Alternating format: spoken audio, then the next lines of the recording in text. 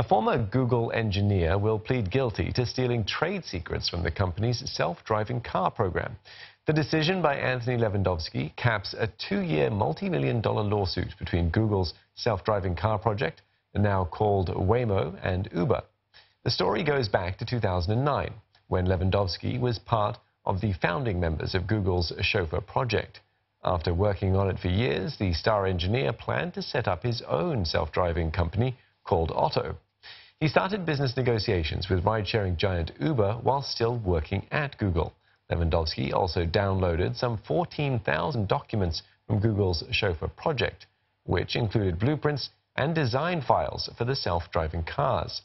After he resigned from Google in 2016, these files ended up with Uber, who had by then acquired his Otto startup. Lewandowski's business endeavors could land him jail time. He faces up to 10 years in prison and a $250,000 fine for theft and attempted theft of trade secrets.